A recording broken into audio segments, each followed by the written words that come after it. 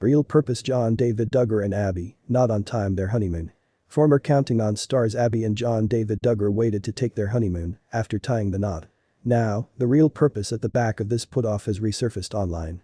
Stick round to get all the info. John David and Abbie tied the knot on Saturday, November 3, 2018. The couple stalks one daughter, Grace Annette. She turned 2 years old in January.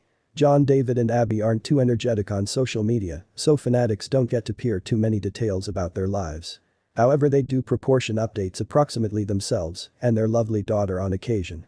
Now, fanatics are going lower back in time to their wedding ceremony day and honeymoon.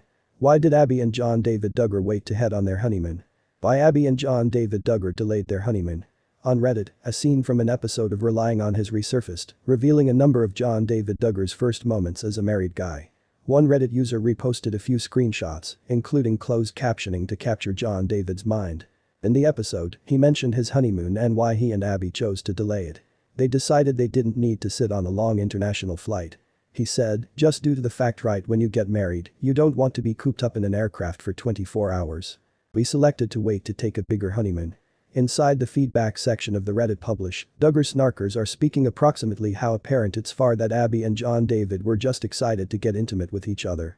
The Duggars wait until they're married to live together and sleep collectively. They generally don't kiss before marriage, either.